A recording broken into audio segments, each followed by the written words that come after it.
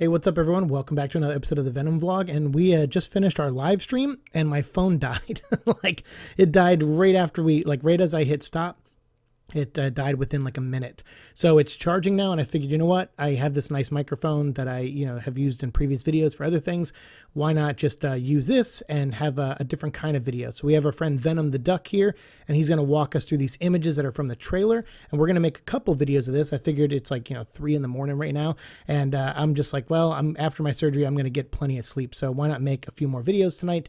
And talk about some fun things I saw in the trailer that Andy Serkis did not go over. Because obviously I pointed out that I thought it was silly that a bunch of YouTubers were making breakdown videos about stuff that basically Andy Serkis was saying. But I feel like there's some things here that I haven't seen anyone cover. So but of course some of this is theories, but some of these could also be spoilers for the movie. So if you don't want any of that, please walk away now and, come back when I don't have like a speculation video like this, but the next like 2 or 3 videos will probably be exactly like this. So we will miss you. Come back after you see the movie, when it comes out later this year. So first up, obviously we have the Ravencroft shot here, which I really like. This looks cool. It looks a little bit like the Griffith Observatory, which is funny, and I'm glad I thought of that and was comparing it to Griffith Observatory, because later on in this episode we're going to compare it to another shot, and and I have a theory about that. So Ravencroft, obviously from the comic books, there's still the 5-issue Ravencroft miniseries that we haven't gone over yet on the show, and I promise we will do that at some point in probably June, if not by the end of this month, but we'll definitely get to it in June, and we'll go more through the history of Ravencroft in the comics. But yeah, this is kind of the Arkham Asylum, if you will, of the Marvel Universe compared to, Arkham and DC Comics.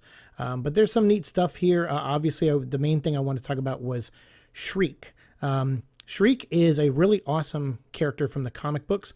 She first appeared in Spider-Man Unlimited #1. Her real name is Frances, and she was like just like an inmate with I guess Carnage or Cletus Cassidy. And so when Cletus breaks out, he runs into her, and the two of them bust out of jail together.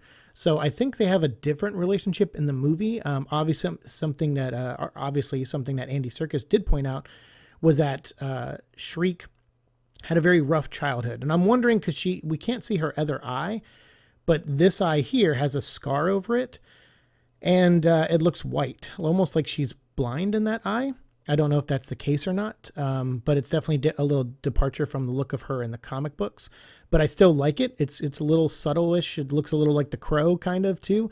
But if she is blind because of some horrible thing that happened to her when she was younger, which Andy Serkis alluded to, that could add to an interesting character. It could add something to her.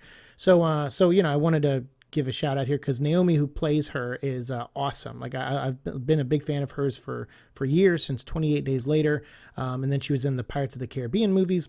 And it's so great to see her that she's going to be a part of this franchise now as well. And hopefully we see much more of Scream. But yeah, I really like this character. So here's where you get to see her powers, where she's I don't know, I guess she's screaming, which is a little different from the comic books. Obviously in the comics, she kind of puts her hands together in a praying position, and it causes like a beam to come out of her hands. So it looks like they're doing something a little different here, but still something that could be, I don't know, hopefully cool. I like the setup that she's in this container, and because of whatever her powers are, it looks like she's screaming and just everything's flying around her from the force of the scream.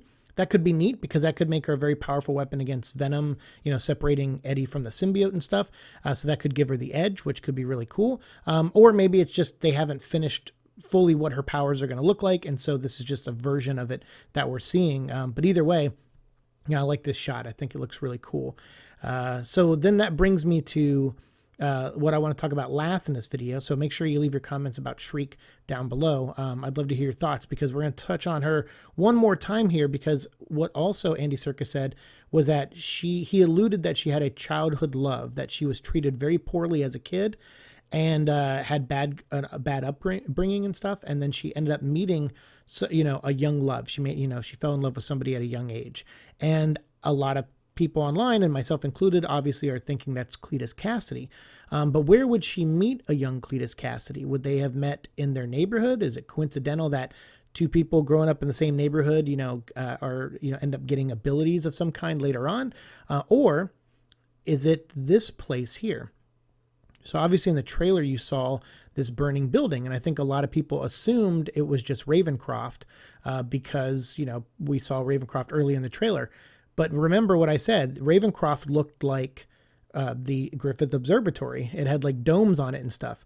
This building does not have domes. This looks more like a mansion or a school almost. In fact, it looks a lot like what this could be. If you remember this shot, Andy Serkis posted as one of the first shots of the production that Andy posted online, which was the St. Estes home for unwanted children. Remember in the comics, St. Estes was like a school for like a, you know, wandering boys or something like that. It was like young boys that, you know, didn't have a home, young orphans. I can't remember if it was just boys or not. I thought it was just boys, like a Catholic thing. But this one, it says home for unwanted children. So it's, you know, boys and girls. And so, yeah, so St. Estes here. So I thought maybe this building that catches on fire that we have two people walking out of, maybe this is a young Shriek when they're, you know, teenagers, and a young Cletus. And maybe this is the other crime that Cletus committed, because if you also listen to Cletus in the trailer, when he's narrating, he says, you know, Eddie, you and I are a lot alike. We make decisions that leave people behind, and they sit there and wait in the darkness for us. And that made me go back to Francis here and think about, oh, what if he's referring to you know, Francis, who he left behind. They went on these dark paths, and she got separated from him, and now he's, you know, maybe wanting to get back with her, or wanting to find her, or, you know, just wondered whatever happened to her. It could be interesting, and it could be interesting to see if it's a one-sided love, like if she cares about him and thinks about him because he was the one good thing in her life, and if he is dismissive of her, like Joker and Harley Quinn style, or if they'll do something different. But I definitely got Harley Quinn vibes when I saw her in this cage, you know, using her abilities. It just reminded me of Suicide Squad when Harley's all alone in a big stone room and she's in a cage in the middle of the room. It reminded me of that too, so who knows, maybe they could do a Joker Harley Quinn thing with Shriek and Carnage. But either way, I don't know what's going to happen, but it just made me think maybe this building on fire wasn't actually Ravencroft, maybe it was actually St. Estes, and that this image here is a young Cletus and young Francis walking away from it, because obviously that's what Cletus is doing. Eddie's interviewing him to try to find out where these other bodies are that Cletus killed that haven't been pinned to him yet. And that's kind of the story. So we'll talk more about that in another episode coming up. But these are just some images here that, you know, our friend Venom the Duck helped me show off to you guys. So let me know what you think. You know, for those of you who stayed and watched the whole thing, do you think this is possible? Do you think that that's actually St. Estes and not Ravencroft?